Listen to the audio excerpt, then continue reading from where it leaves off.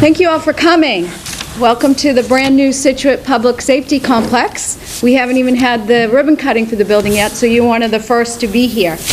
I'm Patricia Van Casey. I'm the Scituate Town Administrator. I'd like to introduce the folks that are here in the seats. Tony Vignani, Vice Chairman of the Scituate Board of Selectmen, Representative Jim Cantwell, our new rep, Joan Moschino, close enough, Senator Patrick O'Connor, and of course our honored guest today, Senator Markey. We've been trying to build this building on order of 3 years and just moved into it last month, and one of the perks of my position is I get to make sure that the podium lowers. So that was a big, Chief will tell you, that was a big important thing, that the podium went up and down. So, Senator Markey, welcome, finally, to Scituate, the Irish Riviera, most Irish town in America, 47.7% of Irish descent in the town of Scituate. And I think Scituate is like a laboratory for many of the issues that you've been passionate about while serving on major committees, focusing on science, transportation, and the environment. You chair the U.S. Senate Committee on Climate Change Clearinghouse and are the former chair of the House Select Committee on Energy Independence and Global Warming. You've been talking about climate change for over 10 years. And we just saw sort of what Scituate experiences relative to those issues. As you know, Scituate was the first community in Massachusetts to provide over 100% of its energy, clean energy, to power all our public buildings with our wind and solar array revenues. And we are a leader now because of our situation with storms in addressing coastal impacts and all the things that have come with climate change and sea level rise. We know that the other thing that's of particular concern to you and is concern to us is the opioid epidemic. And that's why we chose our opportunity for you to come to our town to sort of talk about what our efforts here have been in Scituate the past 5 years, but also you have a wealth of talent and knowledge and expertise with a variety of South Shore folks who have been working on this issue. And what we'd really like to do is have an informal discussion with you, maybe something a little different than being talked to or talked at about a lot of this stuff. We know that you've called for more federal support and legislation for opioid addiction, and you briefed the Legislative Commission at the State House on April 3rd about this, and even yesterday you were talking about it again in Taunton. So we'll do that. For those of you who don't know, Senator Markey was elected to Congress in 1976. He was elected to 19 terms before he became our U.S. Senator in 2013. And that's the professional senator, you know. But most of you, or some of you, know that I also have a personal connection to Ed, because from 1979 to 1985, I was a member of his staff. And I worked in his Boston office, and then I worked in 2 campaigns, and then I worked in his Washington office. And I can tell you to this day, and I do tell people this, I never in my life have worked harder than I did on his election campaign. From 6 a.m. visibilities at Oak Grove to 6 p.m. and 7 p.m. commuting back, holding signs on corners, calling people. It was the hardest I ever worked in my life. But I can tell you that along with his tireless work as our senator, he is a compassionate and caring person. And he never ever forgets his constituents or where he came from the city of Malton in a working class family. He called me after my dad died, 13 years after I stopped working for him. He called me last month after the tornado in Conway in the town where I live. And he combines, I think, what we think are, I would think are the best qualities anybody could want in their senator. And after 38 years of knowing him, it is my privilege and honor to introduce and welcome Senator Edward Markey to the city.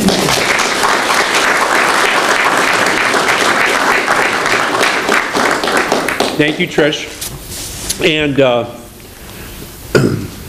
you know, we knew that she was a big star back then because right from the very beginning, you could tell that she had this great sense of humor and a point of view, okay, which you all hear in Scituate. It's a point of view, but it's with this kind of sense of humor that she's able to bring into every situation, but it's towards producing work product, goals that are achieved. You know, and I know that happens in Scituate, where you have 100% renewable electricity. What other city in or town in the United States can do that? To make a claim of that kind of an achievement, except for Scituate. Here we are. And these new buildings which you have, the incredible work that she is doing to find the funding for the sea-walls.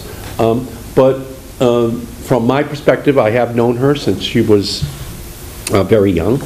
And so obviously working on my Washington and Boston staffs, it's like a perfect combination as well to understand where all of the programs are that can disproportionately benefit Scituate. Okay, so so you get more than your fair share of all of the programs which are available, because she has been thinking about all of these kinds of projects her entire life. And so I love Trish, and I've known her whole life for the most part, and we're very proud of her as well, especially what she did in Conway. You know, that was just somebody waking up in the morning saying, what can I do? And that's kind of who she is in a nutshell.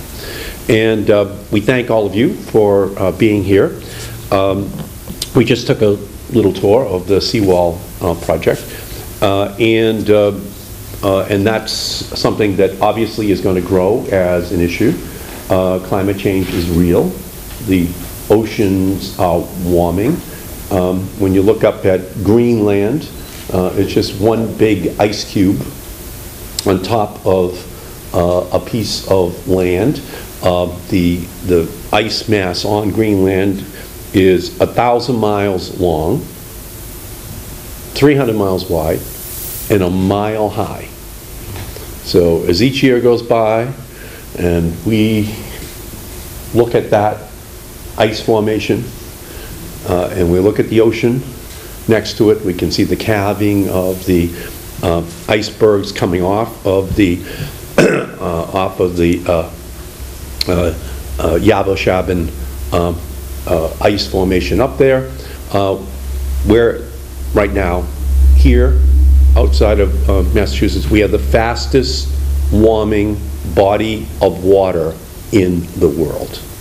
The fastest warming body of water in the world. And so that means the tides are higher, the storms are more intense. Even when we had that winter of 113 inches of snow, that was during a year where in Anchorage they had 21 inches of snow that winter. And what had happened is the currents, the air currents are changing. And so we just had this super cold air coming down and hitting us, but as it hit our ocean, which is getting warmer and warmer, that's what created that kind of Gronkowski-like spike of snow that hit us. It's that kind of a change which is creating this incredible issue that Scituate has to deal with, and it's only going to intensify as the years go by. But there's another storm that is coming. It's already here, and it's only going to intensify, which is the opioid crisis. In Massachusetts in 2016, 2,000 people died from opioid overdoses. Of them, 1,500 had fentanyl in their blood system. Massachusetts is 2% of the population of the United States of America. We're about 6 million people out of 300 million people, 2%. So if you took our 2,000 deaths and you multiplied them by 50, which would be the whole country, that would be 100,000 people dying from opioid overdoses in 1 year. 2 Vietnam Wars every year. If you took our 1,500 deaths from fentanyl out of those 2,000, and you just took fentanyl and you multiply that by 50, that would be 75,000 people dying from fentanyl overdoses every year in the United States. So only 33,000 people died in the United States last year from opioid overdoses, which is a much smaller percentage of people who would have been affected if they were dying at the same rate as people in Massachusetts. 33,000. It would be 100,000 if it was the same rate as Massachusetts for the whole country. It would be 75,000 from fentanyl. So we're being hit at about 3 times the rate as the rest of the country. And to a certain extent, we are a preview of coming attractions for the rest of the country if we don't, as a nation, put in place the protections against it occurring and the treatment that helps families to be able to deal with the issue. We all know you cannot incarcerate your way out of this problem. And so yesterday with Representative Cantwell, who is chairing a very important committee to look at this opioid crisis in our country, we were in Taunton yesterday. And Senator Keenan and Representative Cantwell came over so that we could have a round table there in Taunton. The reason I went to Taunton is that in January of 2014, as the speaker at Martin Luther King Day, January 15th, 2014, I was standing in the back of the room just like this, and the mayor was there, Mayor Hoy and Chief Walsh of the police department, and I said to them, what is the biggest issue in town? And they said, well, it's opioids. And we think fentanyl, which is being added to the heroin, to the cocaine. And how bad is it, Chief? He said, well, it's terrible. It's something that's happening every single day. So what I said was, I'll come back next month, and what I did in February of 2014 was bring back Gil Kurlikowski, who was the drug czar for the United States. And I brought back brought a whole other team of people who were experts on this issue, but they weren't experts on fentanyl. They were hearing about fentanyl in a city in Massachusetts with the experts who were the police department, the fire department, the emergency responders, the mayor. That's where we were going to learn about the issue. Not from the pharmaceutical industry, not from the physicians, not from the federal government. It was definitely something that the local communities were dealing with that just hadn't been fully understood. So we went back yesterday to, like 3 years later, to have another summit in the same firehouse where I had the first summit to talk about what has happened over these years. And of course, what has happened is that the rise in fentanyl is to a point now where in Taunton they say, and I'd love to find out here what is happening in this area, that now 95% of the cases of fentanyl in Taunton. And so maybe in the course of today we can learn a little bit more about what is happening here, how it's all transformed. I went down to Mexico about 4 weeks ago with Ben Cardin, who is the lead Democrat on the Foreign Relations Committee. I serve on the Foreign Relations Committee. So we went down to talk to the leaders of Mexico and Mexico City about this fentanyl epidemic, about the need for Mexico to understand what is going to be an expectation from our country about their interdiction of that drug coming into our country. Secretary Kelly, the head of the Department of Homeland Security, when he was being confirmed as secretary, said that a wall is not going to keep these drugs out of our country. And we just have to be realistic about it. We're going to need better police cooperation, better interdiction, better methodologies which we use in order to capture it at its source. And for fentanyl, it's largely the Chinese who produce the precursor chemicals to fentanyl, and then it gets shipped into Mexico, where then in Mexico it gets turned into products that can get sold onto the streets of America. And for us, what happens is that El Chapo's gang is the source for our region, and it comes up through New York City, and then it comes over to Massachusetts and New Hampshire, and it is distributed into our communities, which is why New Hampshire and Massachusetts are #1 and #2 per capita in deaths related to fentanyl in the whole country. Okay, so that's the pathway in through El Chapo's gang. So this is something that we're clearly going to have to deal with. I believe that it should be elevated to a level that is equal to nuclear nonproliferation, to trade, and to copyright. I believe that when President Trump is talking to President Xi of China, that fentanyl should be at the top of the list. I believe that when he is talking to the President of Mexico, it should be at the top of the list. When 100,000 people per year, if everyone was dying at the rate of people in Massachusetts could occur, then the terrorist threat for people in America is not in Aleppo or Mosul. The terrorist threat is the call to a family member saying yet another member of that family has been affected by this opioid epidemic. That's the terrorist call that we want to avoid. And so from my perspective, we have this great opportunity in Massachusetts to be the leader, and that is my goal. And so I partner with Jim Cantwell on these issues, and I want to work with Senator O'Connor and Representative Machino to do the same thing. This has to be a bipartisan issue. It has to be one where Democrats and Republicans are working together. We need more money to help the communities deal with these issues. A vision without funding is an hallucination. Right? You just can't do it if you don't have the resources in the community to make it possible to provide the services, to give the help to the families where they are living. So I'm working very hard to release the $500 million.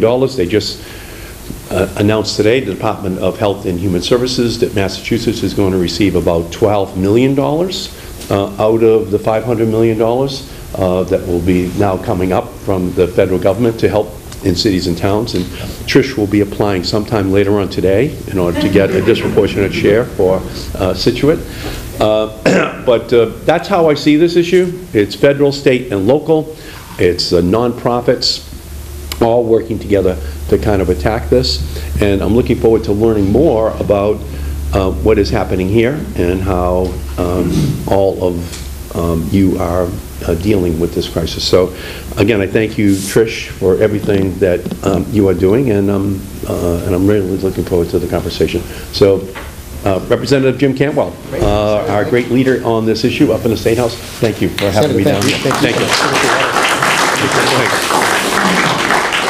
Senator, one, we want to thank you for your leadership on so many issues, but as we just were seeing today, a leader on issues relating to coastal adaptation, because we keep stressing here we have a triple threat that we're dealing with, the triple threat of rising sea levels, of having more frequent storms, and of having failing or older infrastructure.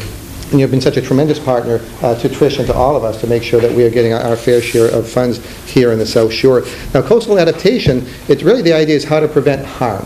And we have those protective factors when it comes to that, about, we just were seeing about building seawalls, of lifting homes, over 100 structures here in Scituate alone, or doing sand mining that we discussed before. The analogy here to the battle against substance misuse is the work that so many of these experts here do, and that's what we want to be hearing from each and every one of them, just as we did yesterday. So the first person you're going to hear from is a person who I say is a rock star in prevention. And the four issues that we always talk about, when we're trying to tackle this issue, prevention, intervention, treatment, and recovery, this young lady I'm going to introduce in one moment runs Scituate Facts, which is families, adolescents, communities together against substances. I had the pleasure, Ben Thomas, who runs my office, and I got to go to Washington, Senator, when you met with this young lady, with Anne Marie, and we went at this huge conference of CADCA people all around the country, and it's like everybody knew you. Like everyone was rushing up and saying, Anne Marie!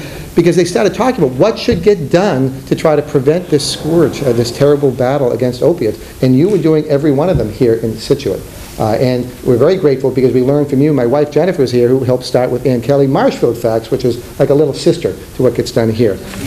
So without further ado, what we will do is to make sure Anne Marie is going to do an overview of what gets done in each of these 4 areas, and then we want to make sure to call upon people who are here, Senator, who can present to you briefly some of the great work that each of them do. And when people do that, we'll make sure you introduce your name, a phone number where you can be reached, because this is all going to be on cable, and your website, so that people can learn more. But in a short amount of time, we want to have as many people being able to speak to you, Senator. Without further ado, our rock star in prevention, Anne Marie. Anne Marie Galvin. Thank you. Hello, welcome. Welcome. Thank you so much. Can I invite people to sit down? Because although I talk fast, I have a lot to say. Do you guys want to have a seat? Comfy? Okay, well, feel free to come and go as you please. And thank you so much for the invitation to be here today. Welcome, Senator Markey, to our lovely hometown here. And I will begin. And like Jim mentioned, I'm going to point out some of our collaborators. So when you come back and get to hear from them and ask questions, that will be the most productive use of our time, I believe. So I'm going to go even faster than I normally do. And I'll start with just a little bit of background. The town of Scituate is a grantee of a federal grant program called the Free Communities Support Program. So I thank you for constantly supporting that congressionally funded program year after year. I'll go through a little bit of the tenets of that primary prevention program, but just know that that's the framework that we're operating from, reducing risk and improving protection in a local community. So the concept is you assess your local problems, use federal money and federally proven best practices, evidence-based practices, to impact change locally. So the nice thing about this is the basics of it are repeatable. So they're doing it in Marshfield and Cohasset and other communities across Massachusetts. Indeed, Massachusetts is the second most funded state through this federal program. So first is California and second is Massachusetts. So there are about 30 of us currently funded, and we do collaborate. But that's just a little background on the program.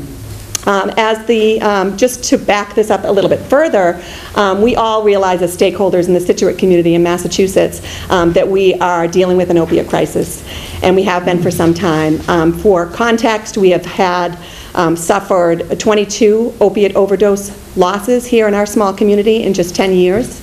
I can't point to a trend that's getting better or getting worse, unfortunately, because we're a small sample size still. But we have between 0 and 5 community members that we lose every year. Gratefully, none so far this year, and I hope that's because of all our great collaboration. But it's a real concern. It's a concern across Massachusetts, and as the Senator said, across the Northeast. I would like, Massachusetts has one of the highest rates of addiction to opioids and death from opioids, despite all our great work and efforts and state funding and great initiatives. But I want to point out that that correlates to our previous rates of substance use and substance use disorder. It is not new here. We also have very high rates of alcoholism. We have very high rates of marijuana use. We have lots of consequences from the harms of substance use that aren't new to fentanyl or to prescription opiates or heroin or anything else. They correlate. They go together because we are a high substance using state, unfortunately. And I like to point out these frameworks in the background that our Scituate High School students painted so graciously for us. They were voluntold. But this is a big picture, right? This is a long-term game. And we can't hyper-focus on the threat that's imminent right now, which is fentanyl and carfentanil, actually, and cocaine that is actually fentanyl that people don't even know they're using. We have to look at the big picture, which is substance use disorder, and look at evidence-based practices that fix these safety nets of prevention, of intervention, treatment, and recovery. Despite the Massachusetts model, as I like to refer to it, it's really good, believe it or not. Probably, blue ribbon if you're looking at the examples across the country, but it's still not saving enough of our community members. So we really need to look at all of the safety nets. So it's a big task because our grant is really for prevention. But I'm here to share that when you set it up, if you build it, they will come, and all of these things follow. So I'll share a few examples of how we can do even more. Very quickly, we've had success since receiving this grant. We're in our 4th year of a 5-year grant cycle. I am now a town employee coordinating the grant effort, so thank you for hiring me. And we've had great success. When we looked, of course, I got involved because of overdose deaths in the community, because of the family history of substance use disorder. I'm very passionate about this topic. I had no idea what I was getting into at the time, but I really wanted to do what I could as a citizen and as a parent of 4 little kids to get to the heroin problem. What is going on here in this beautiful, awesome town where everybody cares and is so active? And when unpeeling the layers, realized that there is a pathway, of course, from pills to heroin, but prior to that, there's risky substance use. And prior to that, there are risk factors for substance use disorder. Half of those we're born with. So at least 50% of addiction is genetic. So the things we can do really, really upstream, that Jim will talk about later, I'm sure, to reduce risk in our communities, long before we're ever talking about misusing pills or smoking weed every day before school. And we have achieved some of those early prevention gains with the federal grant. I'm happy to report that in the 6 years that we've been collecting data through a CDC survey called the Youth Risk Behavior Survey, high school drinking is down 18%. When we started as a community coalition, our monthly use was at 50% of all of our high school students drinking on a regular basis. Our binge drinking rates are down 21%. We were at 38% of all of our high school students when we got started, and now we're at 30%. We have a lot of work to do in this area because at 30% of current use, we're still well above the state average of 18%, which is also the national average. And our high school marijuana use is also down 20%. We were 35% when we started, and now we're at 28%. And people often ask me, they come to me as a parent in the community, and they know I'm always out there doing this programming, how's the opiate use at Scituate High School? I feel that question a lot, and I say, it's good. It always has been good, because young people are not using heroin. They haven't been, and we hope that they won't turn that. It doesn't even look like it's turning that way. Addiction is a progressive disease. It doesn't start with heroin or even prescription drug misuse. It starts with those risk factors that we were talking about, including early use. So we're happy to reduce early use, and we're going to continue to target those risk factors where we're able to as a community and as a Commonwealth. Remarkably, through the collaborative model that we've set up, which is not just the town, it's not the police officers arresting the drug dealers, or the health teachers teaching the kids, or the good parents and the bad parents, or the good kids and the bad kids. It's none of that. It's the whole community together at the table. And I'd say that is, besides the, the federally proven programs implemented locally, the best part, I think the magic to this model, this DFC model, is getting everybody at the table. So it's not a town problem or a school parent problem, but rather our own shared responsibility. So that's really the model we use through open coalition meetings, inviting the entire community, parents, teachers, treatment providers, police officers, state representatives, people in recovery, the whole kit and caboodle comes, and we talk about what we're ready to do and what really the problems are. We have effectively been able to move beyond just prevention in Scituate, and I'll share a few of those examples at the end of my so-called brief overview.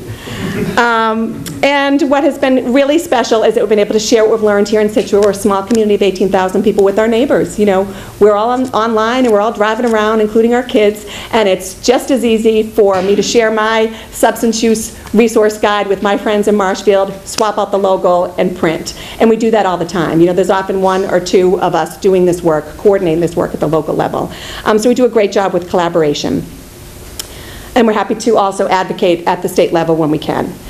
So the 3 tenets of our success and this grant approach are using all sectors engaged in the work, using evidence-based practices, and also using data to drive our strategies. Even though I got involved because of overdose deaths, I learned by looking at the data, so the school data, the treatment admissions data, the overdose death data, the police arrest data, the school discipline data. We had to really look at the picture and say, oh, we're really talking about alcohol and marijuana in many cases as first lines of defense. So we have to use that. And we also, of course, look at the other things as well as people unfortunately move along. I'd like to share just very briefly a few program examples that we implement in Scituate and recommend for our neighbors and friends. First is universal prevention education in school. Governor Baker has certainly come out in support of school-based universal strategies. Life Skills is one of the programs that is well-researched and recommended. But the nice thing is, we don't have to reinvent education or curriculum. It's all out there. So coalitions that are startup coalitions can look to these registries that SAMHSA has done all the research for us.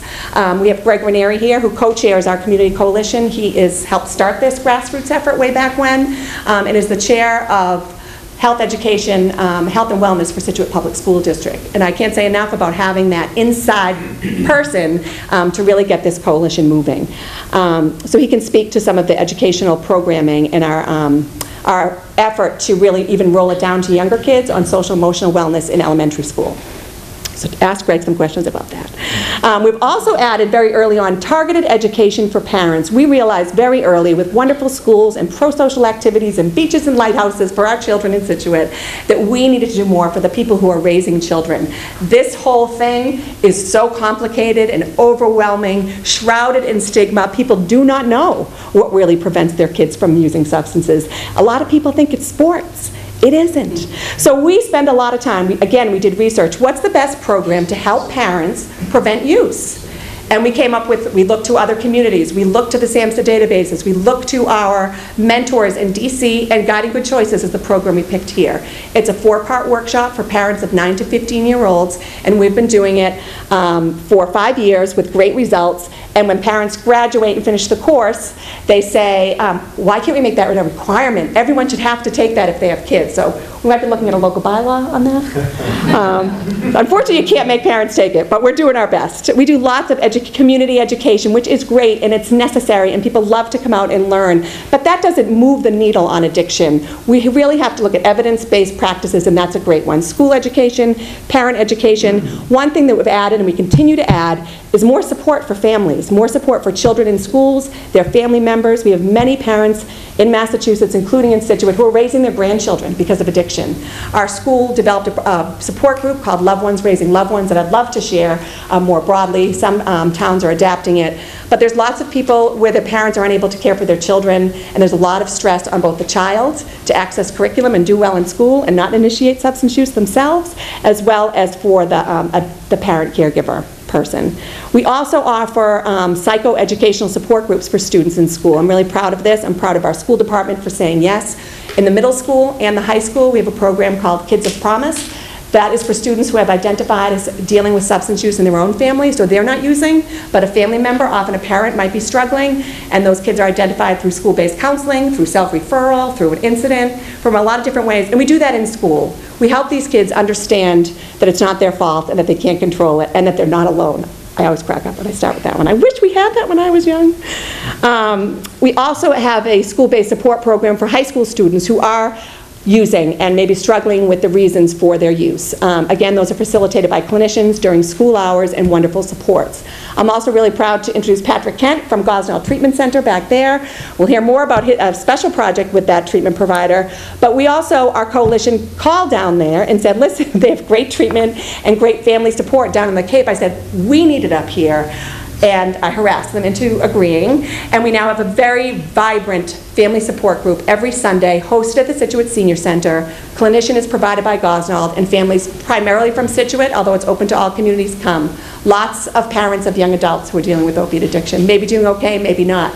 It's a wonderful resource that we've built. That's something a coalition can do, is identify the need. I'm not facilitating the group. We're not paying for the group. We're providing referrals and the municipal space to get it done. It's a great thing, and all are welcome to that meeting. So providing more support.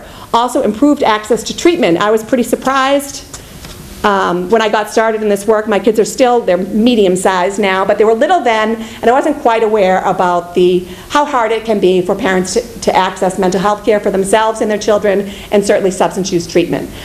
We have made great strides in connecting our community to early intervention and treatment, including Margaret Hanner will get to speak later. We've subscribed to a mental health referral service thanks to Jim's work and getting the people together.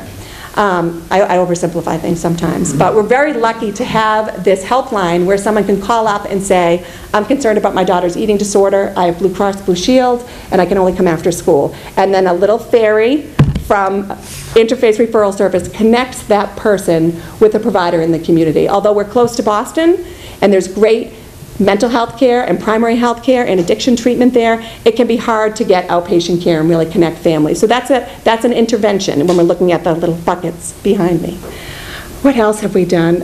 Also, lots of police collaboration. We'll hear a story about that. And also having a local recovery high school. So as you know, Senator, we are at the forefront of providing that resource for our families in Massachusetts. We have 5 publicly funded recovery high schools in Massachusetts. Ryan Morgan is our principal, our local principal, and he is probably speeding here from Logan Airport, so he can speak later. If you could put the word out on that, don't pull him over.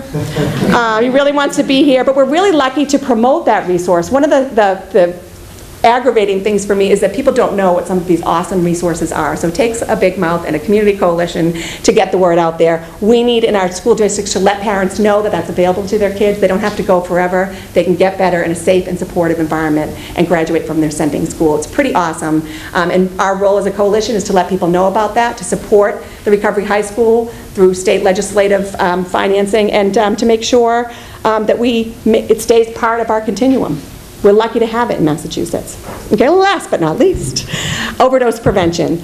Although we are a primary prevention coalition and making great strides, we had all the people at the table, we have the police, we have the providers, we have the people in recovery, and we know we can do more. And that, I think, is the learning we've learned from this grant, is that once you get the people together and you have a true coalition, you can do more than just prevention. So we've worked really closely with our pharmacists, where's my coworker Barbara Quinlan, to work with all the local pharmacies in Scituate to make sure they have standing orders for naloxone. We work with the Scituate police to make sure they were trained 2 years ago. We work with the school nurses, and we host, with our community clinic, we host confidential, anonymous trainings all the time in the Scituate community. So it's really hard not to have Narcan if you live in Scituate. That's a simple thing that everyone can replicate, truly, across the nation. That's the gist of our program. There are many, many things that go on in between that, but I'd love to be able to share just 4 examples of sort of above and beyond success that we've enjoyed here in Scituate. One of the things, I'll probably cry again, one of the things I'm most proud of is our ability to mobilize the recovery community here. I always do. So in our model, we have open coalition meetings with all those sectors I described. We meet at least every other month. Lately it's been monthly, to have open meetings and review our projects and get the community involved. So sometimes a painful experience, but important to be transparent and engage our community. Well, a few years ago, my friend John Kimmett back here showed up at one of these meetings, and he said, like everybody else says, I'll help. Put me to work. I can do it. I'm in long-term recovery. And I said, that's great. I took his email. I signed him up for the Constant Contact. And he kept showing up and kept offering his help. And so I said, well, what do you want to do? And that's really how a lot of these things happen as well. Little did I know that John was, at that time, a retired licensed addiction counselor, so a certified addiction counselor and an individual in long-term recovery. And little did he know that he's not really retired anymore. John now works for free. He accompanied me back in May 2015, so about 2 years ago, to the Scituate police station when we were doing the Narcan training. So we asked Chief Stewart, who will get to speak also, when we're doing Narcan reversals here in Scituate, the people are going to South Shore Hospital, which is based in Weymouth. It's a big regional hospital, which actually has the 2nd busiest emergency room in the state of Massachusetts, which is really shocking to me. For its location and everything. But generally, people are held, if they have a non-fatal opiate overdose, they're held in the emergency room, and they are not reversed on the ambulance, and they are held there for about 4 hours, probably offered a brochure or maybe some treatment, this is before, and then released. So withdrawing on opiates, adults, everyone is over 18, so they don't have to be checked out by mommy, and off they go, very often returning to use, and absolutely always at very high risk of overdose death. So, Mr. Kimmett and I went to the chief and said, what if, when we do a reversal in Scituate, we help the people get into treatment? And thank God for the Scituate Police Department, they said yes. So when we did the Narcan training, we also launched what we call the Scituate Follow-Up Program, which is now a model for the entire country, and I'm hoping the nation, so we'll get to that.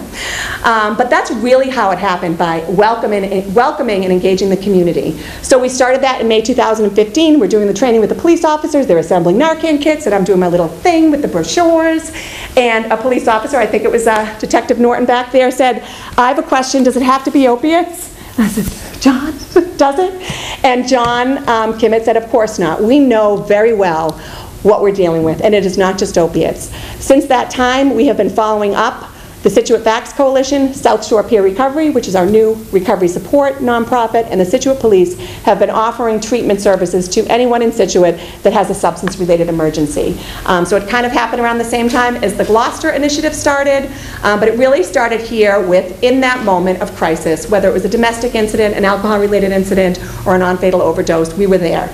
We would meet them at the station, in a cell, at South Shore Hospital, at Dunkin' Donuts, bring the family to the Sunday meeting, whatever it takes to really wrap around that family while the window is open. And it's been extremely successful. 80% of all the people that we've met with have entered into treatment, and almost always within 24 hours. So usually detox, but that is not always necessary for depending on the substance situation, but 80% right then. So that's a really remarkable example.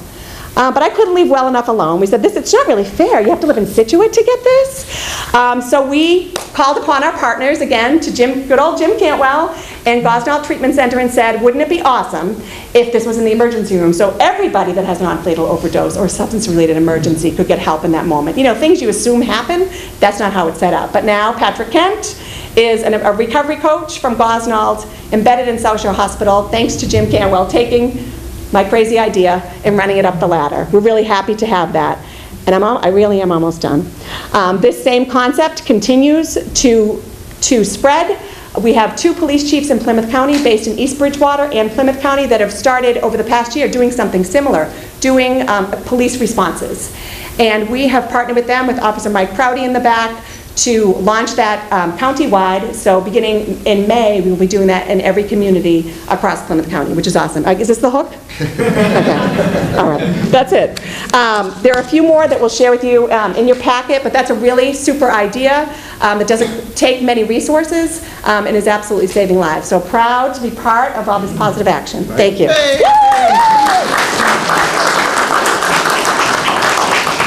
Wow, you can see what a dynamo that Anne-Marie is, and she was pointing out for different people here. So, in a moment, we're going to go through each prevention, intervention, treatment, recovery, to pick on people, to give, basically, folks, as you see, a 2-minute overview. Again, your name, organization, your website, and the like. First, we're going to start with Tony Vignani. I just want to make one quick comment. Anne-Marie is an awesome asset to the town.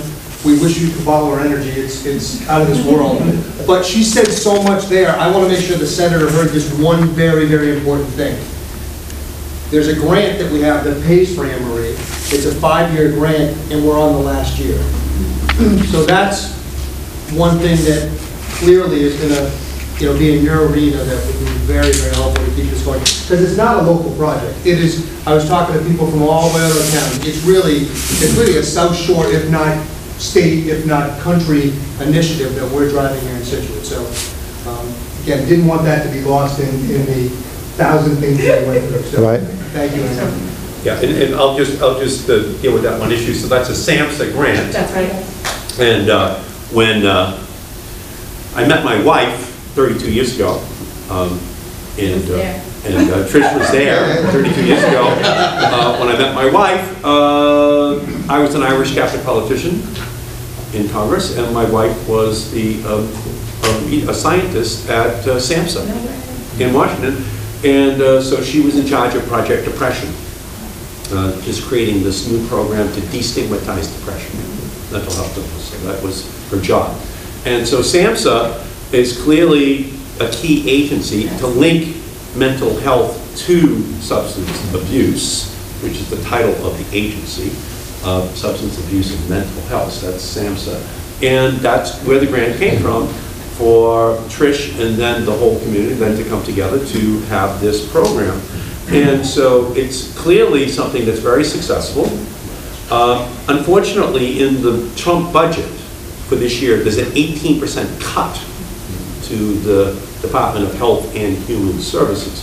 So I'm going to fight that very hard so the funding is there, because programs like this shouldn't just be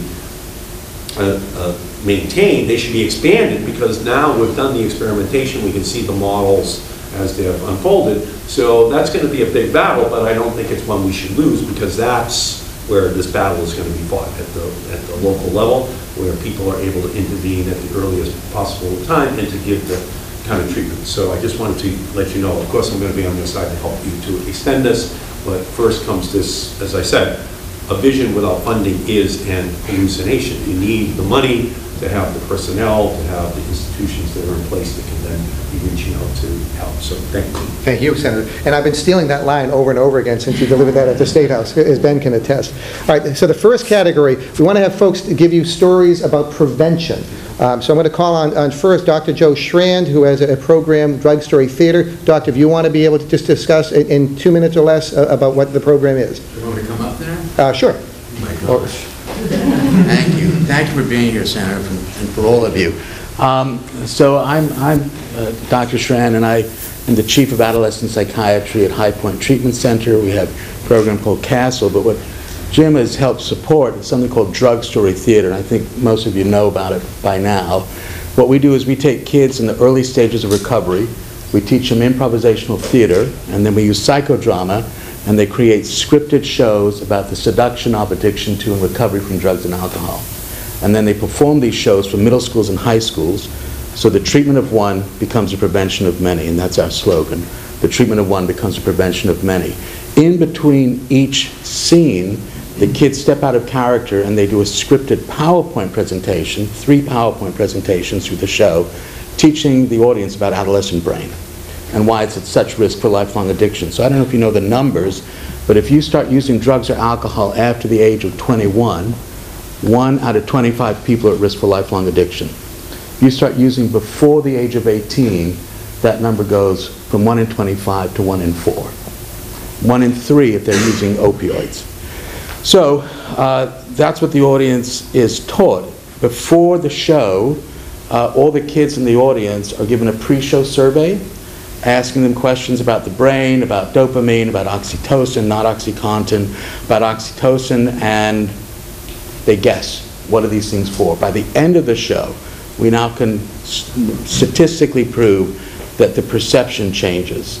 So we have some data that we can share with you that shows that in a 45-minute show, we can change the perception of kids so much that they are now saying marijuana is addictive, even though before they thought it wasn't. And that's a really important thing. So the first year, we performed in front of more than 10,000 people in the South Shore. This year, we have a new show. It's just starting up. We were at the Criterion Theater in New Bedford, and they bussed in over 900 students from the greater New Bedford area. And you know, New Bedford is one of the main hot spots right now of overdose. So we are really focusing on there. I have the privilege now of being able to start adolescent clinics in New Bedford, Taunton, Plymouth, Middleborough, so that we can, and Brockton, I already have one, so that we can really begin addressing this. So I just want to thank you. Thank you, Doctor. I just want to add one more thing. This whole thing started, the opioid crisis, in 2007. The CDC put out data, just so you understand, if you, everybody see House, you know, the TV show House, right? So House was addicted to Vicodin. If you took all the prescription pain medications, all the opioid medications prescribed in 2007 and converted it to Vicodin, enough Vicodin was prescribed in the United States so that every single one of the more than 300 million people could have 5 milligrams of Vicodin every 4 hours for 3 weeks. Wow.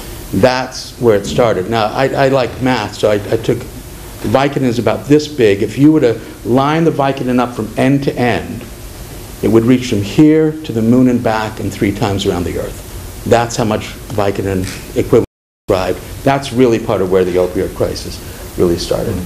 But the opioids are a stepping stone. The real place where things start is, you know, marijuana and alcohol. And we do have kids coming in on heroin. CASTLE is an adolescent substance abuse program, 13 to 17, 18 years old if they're in school.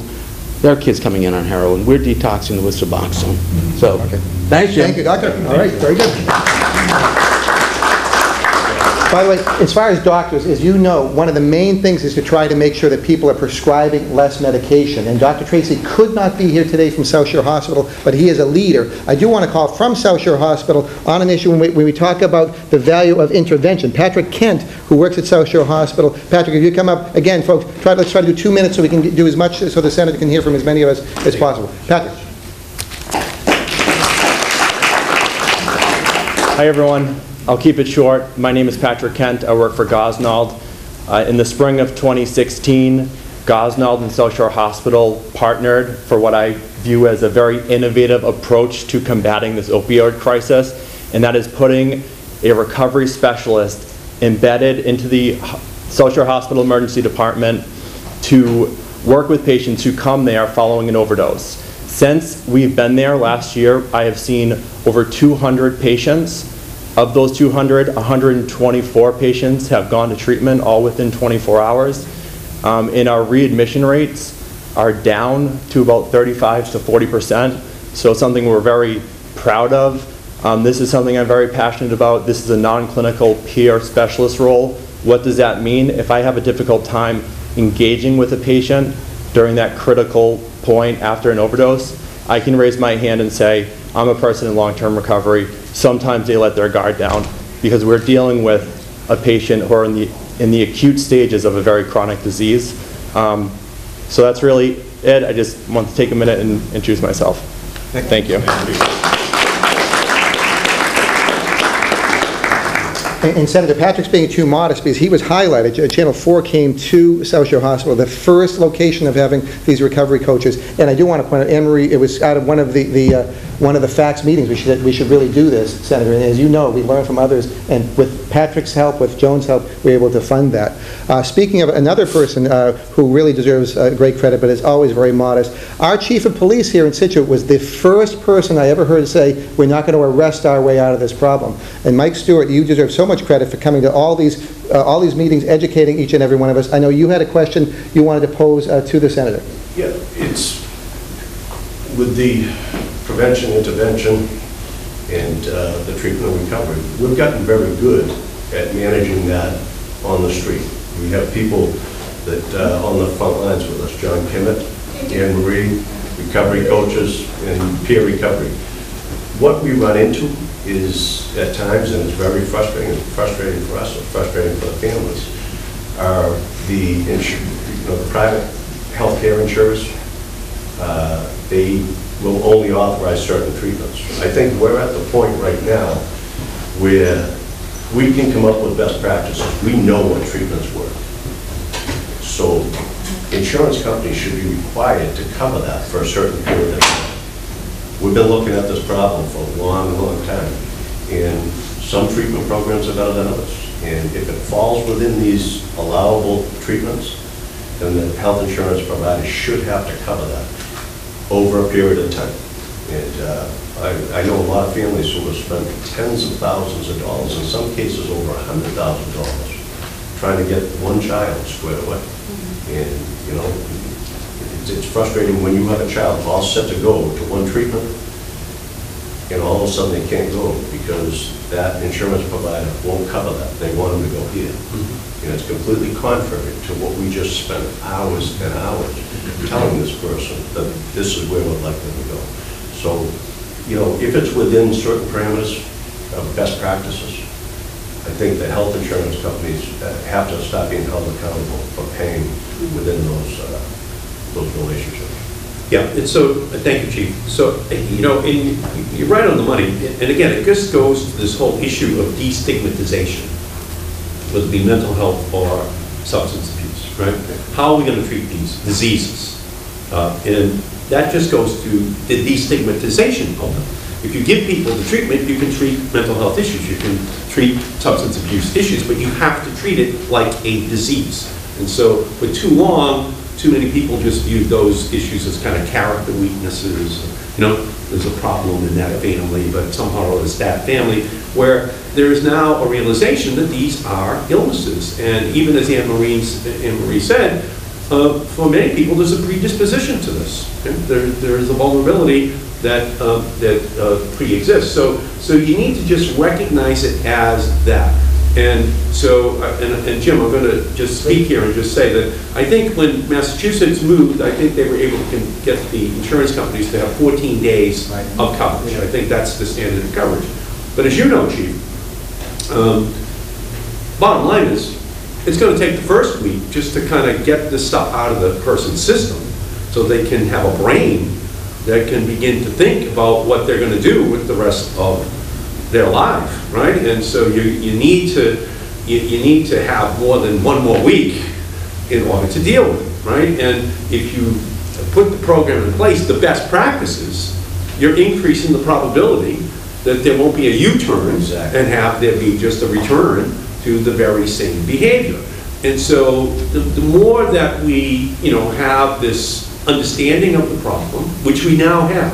In other words, we don't need any more commissions to understand what the best practices are. Right? We don't need to have any deeper understanding. We've finished that phase, okay, over the last 3 years.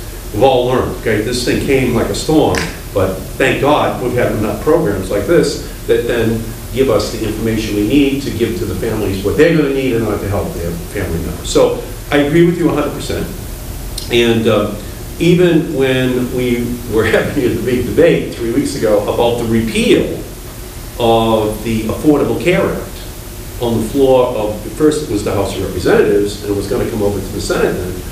One of the things that bill was going to do is to remove coverage for 2.8 million Americans for substance abuse treatment. Now, who are those 2.8 million people who are now covered who have substance abuse problems? You take away that coverage, well, those 2.8 million people would then become almost guaranteed victims at some point down the line because they just wouldn't have the treatment options that would be made available to them with the insurance coverage that the Affordable Care Act was going to provide to them. And again, in most instances, it's going to be in a lower income category, where you might not have the same level of family support that would exist in a Scituate, right? So you just have to be realistic about, what all of this, needs in order to be successful. If I can ask you, and so I agree with you 100%, and we have to put the pressure on the insurance companies to give parity to these diseases, to the mental health and substance abuse issues. That's the law, but it's not the practice, even today. And so it's just going to require additional hammering of the insurance industry in order to deal with this issue. And if we do it, then we have a real probability of increasing the likelihood that someone can come out at the other end of this with a life that goes out until age 80 and 90 and they've had this aberrational period when they were younger. But if we don't provide the support system, it's not going to work. Let me ask you a question, Chief. In 2017, in terms of your own force, are you seeing a maintenance of or a decline in the number of times where you have to administer Narcan here in the city, in the town? That stat can be deceiving. Okay. Because generally, a lot of the overdoses are in conjunction with your treatment programs. They're in treatment, they get out, they relapse, and they overdose. So are we seeing an increase in it? No. You're not. Good. We've kind of leveled off, but again, but it hasn't gone down yet. Leveled off. We felt we leveled off a few years ago, and then we had 5 overdose deaths in a year. And so it's peaks and valleys, but sometimes your overdose stats and your Narcan, the amount of times that it's administered, can be deceiving because it does coincide with the amount of people that you have in recovery. And we've made a big effort to get Narcan into the hands of the families. So the Narcan may not be administered by the first responder, it might be administered by the family, so they don't. I mean, because Narcan is so much more readily available to families that the policeman or the fireman might not be the first responder, it might be a family member now, and it might not get reported. So the as well. statistics Is that, do you agree with that, Chief? Yeah, stats are skewed. Because of that. It's very difficult to really put your finger on that. That's very. And at Castle, we give every kid who's on opioids prescriptions for Narcan when they leave. But Narcan is fascinating. It's the only medicine that I prescribe that I encourage people to use with someone else. All other medicines, that's called diversion. Right. But this one, it's okay, I'm going to give you the prescription, but if you got somebody next to you, you need to use it, use it. Which would, for any other medicine, would be like a violation of the Hippocratic Oath. But here, it's the full implementation of the Hippocratic Oath. That's fascinating. Yeah. Senator, next we want to hear from Margaret Hanna, who runs this program we've been bragging about, Interface. Margaret. Thank you. Thank you, Senator Markey, for being here, and others. I'm honored to be here. Interface.williamjames.edu toll-free number, 888-244-6843. I'll leave some postcards for people that also have that information on it. Just here in the town of Scituate, in the past year, we have matched over 200 individuals with mental health referrals.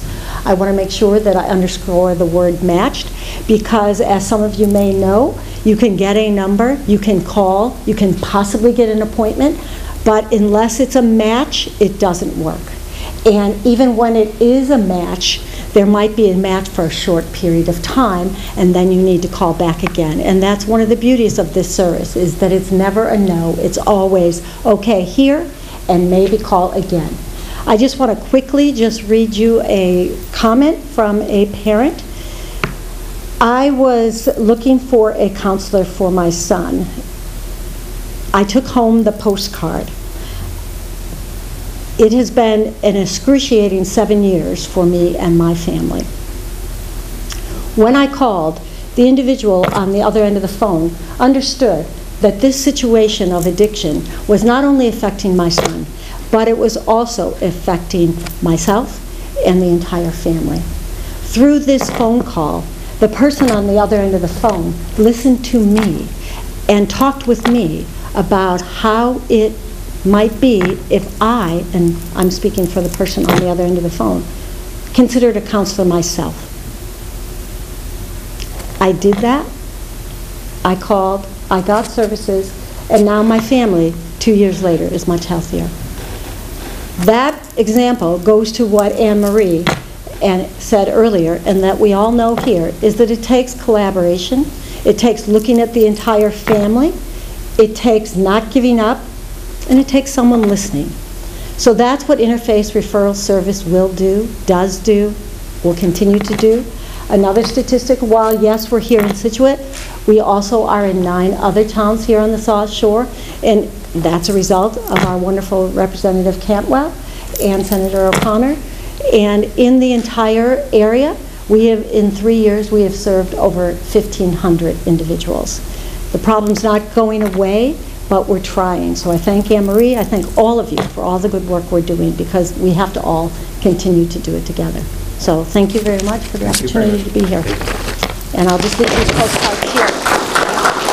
So the message there is that these families are heroes, but heroes need help. Right. So you need to have some kind of a system which is put in place. My mother had Alzheimer's. My father was a milkman for the big milk company. And so there's no bigger right arm than a hood milkman who had 6 milk bottles all day long. Okay, so that arm is the size of my upper thigh. So he was able to keep my mother at home at age 78, 80, 82, 84, 86, 88. She's not going away yet. We're going to keep her right here in the living room. But you know what made it possible? The nurse that came in for 1 hour a day. Just that little bit of help. Gave him a break, gave him company, gave him a way of viewing the whole thing.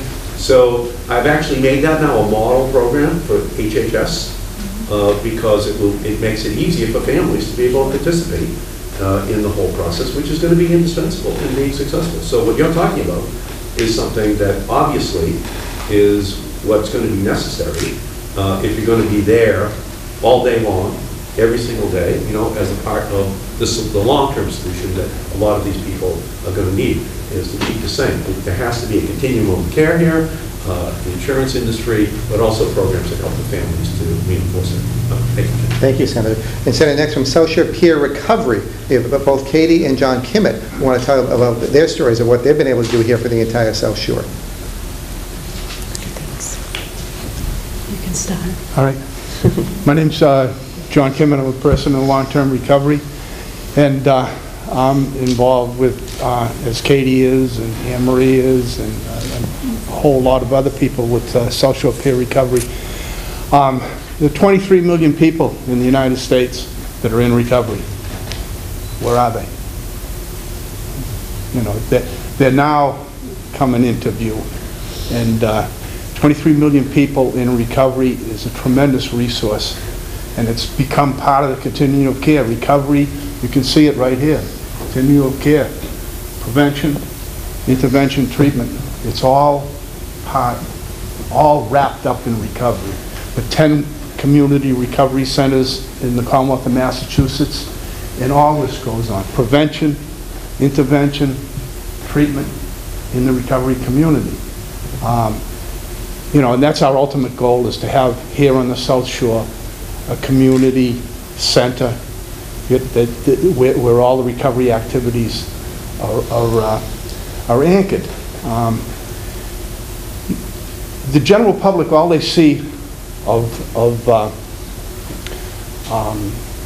addiction is what they read in the paper, and that's all negative stuff. They don't know about recovery. They don't know about the sunny side of addiction. They don't know what it's like to rise out of the ashes.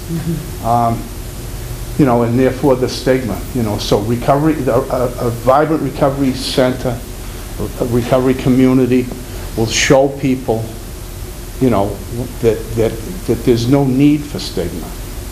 Does this look like an addict? I don't think so. I'm Katie Sharon. I'm a person in long-term recovery.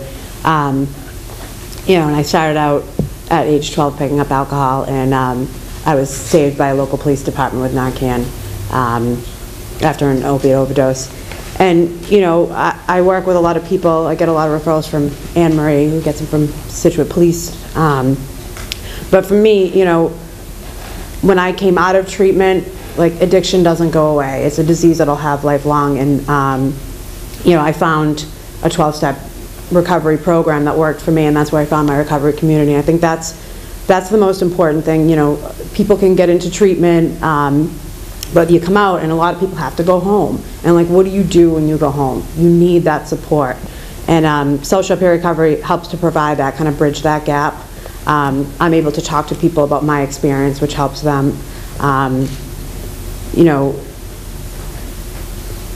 I don't know, I wouldn't be alive today if it wasn't for a local police department, if it wasn't for the treatment that I got, if it wasn't for coming back and jumping into a community of recovering people just like I am. My life is completely different today than it was when I came in to the program, but you know, social peer recovery is just so important to me. I've talked to so many people, and just to see their faces when I share my story with them, and to know that they're not alone, and that there's another side of addiction. There is recovery, and it's such an amazing life. You know, the hope. We marched in the Scituate parade this year, and I love marching. I love saying that I'm in recovery. I'm not ashamed of it. I'm very proud of it, because, you know, it's given me a life. It's given me my children their lives back. I have 2 little boys. They were really young when I came in, and, you know, they have a sober mom today. So I can't say enough about, you know, recovery happens in the community. You know, it happens in the community, and social peer recovery helps to bridge that gap. We help to, you know, give tools and ideas of what to do next. That's all I can say. Thanks.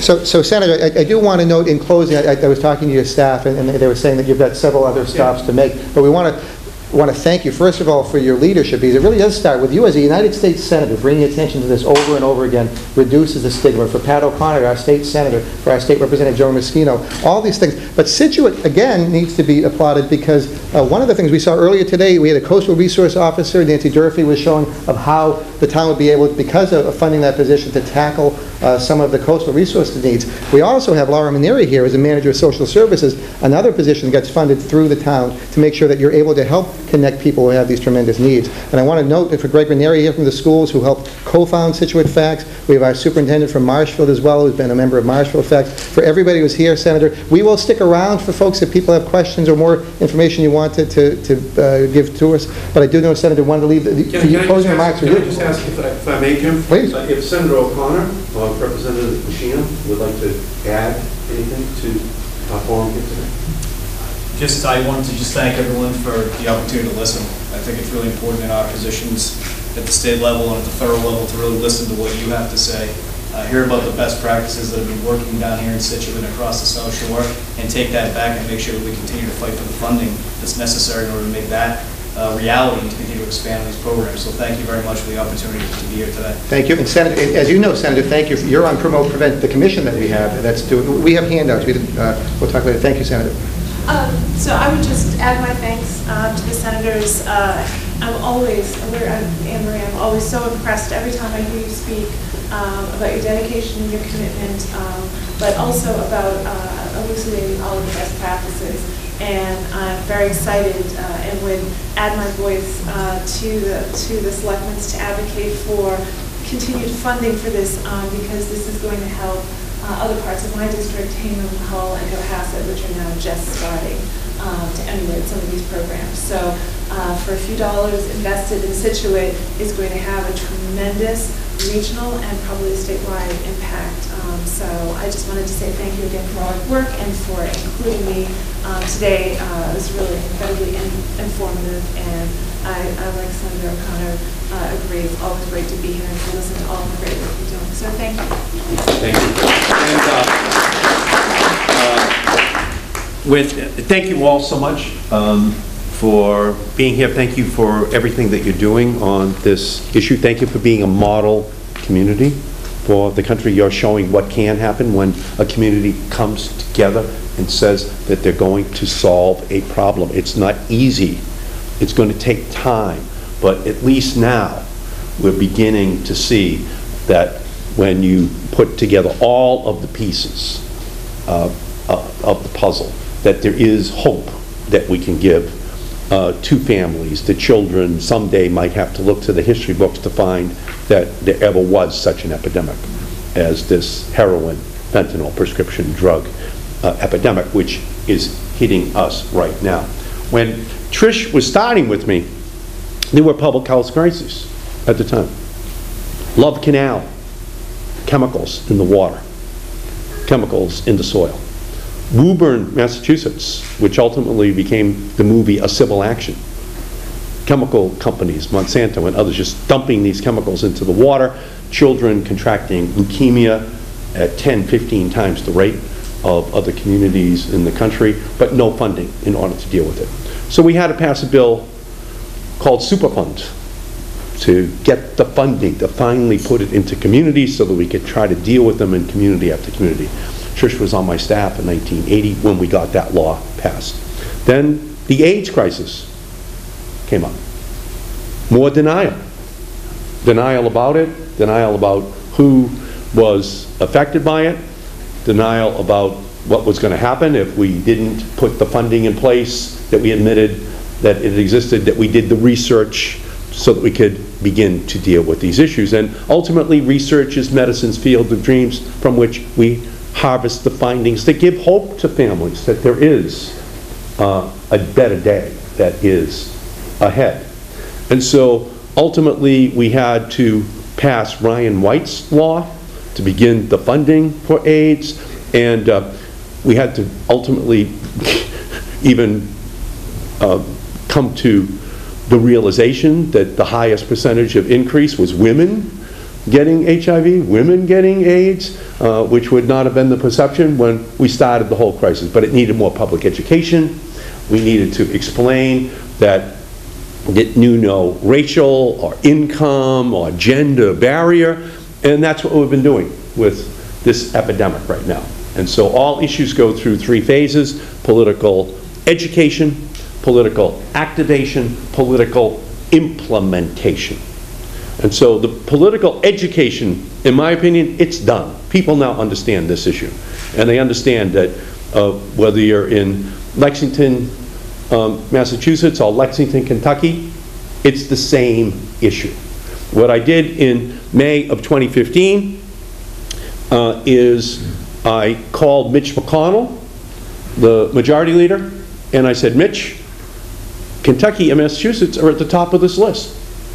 You and I, we should make a request for a Surgeon General's report on opioids in our country. So he agreed with me. We made the request. I called Vivek Murthy, who was the Surgeon General of the United States, and I said, you should do this Surgeon General's report. It'll be the same level of impact as the smoking report of C. Everett Koop in 1965. That was the turning point. 50% of all adults in 1965 smoked. It's a crazy number. My father died from lung cancer. My father died from the 2 packs of Camels. So that's just the reality of it. So where are we today? Now it's under 20%. It's not perfect, but it's a far cry from where it was, because the public education, activation, implementation went into place. So the Surgeon General said to me, well, usually it takes 2 years to do a Surgeon General's report. That's May of 2015. That means it wouldn't be out yet. It would come out next month. I said, you don't have 2 years. This is right now. This is happening. We need you, and we need the whole federal government to be branding this as this kind of an issue, because that'll trigger the activation. Ultimately, the implementation of the programs, the extra support programs for families, the extra insurance coverage, Chief, that is out there for families, the extra programs top to bottom for treatment, which will give families this opportunity to be able to deal with this issue. So, from my perspective, we've made a lot of progress over the last 3 years since I was in Taunton, hearing the word fentanyl for the first time. And actually, a Boston Globe reporter that day in the press conference said, so what do you think is the cause of this problem? And I said, well, what the people here in Taunton are saying to me is it's a chemical called fentanyl, which is being added. That's what's leading to the spike. And that was on the front page of the Globe the next day. For the first time, fentanyl had been in the Globe. That's only 3 years ago. So we've had to learn a lot, do a lot to get to today. And we have a lot more work to do so that we can find the funding for these types of programs, which you have here, and to expand them all across the United States of America. So we thank you all so much for everything which you are doing. You have incredible leaders here in Scituate, the best in America, working on this issue, putting it together in a package. And it's just so great to know that, again, on a bipartisan basis, Jim Cantwell and Senator O'Connor and Representative Machino, we're going to work together to solve this problem, because failure is not an option. Okay? There's just too many lives at stake. And you can see where the numbers would go nationally, 100,000 a year. And it's just an avoidable catastrophe. We did that with Ebola. When Ebola hit, $5 billion got appropriated to deal with it. Okay? We're putting up about 10% of that for this epidemic. No one died of Ebola in the United States, but people are still dying from this in our country. And we know that if we put the funding in, we could get the same result that we have with Ebola. So we're going to do that. We're going to work hard, do it on a bipartisan basis. Thank you all so much.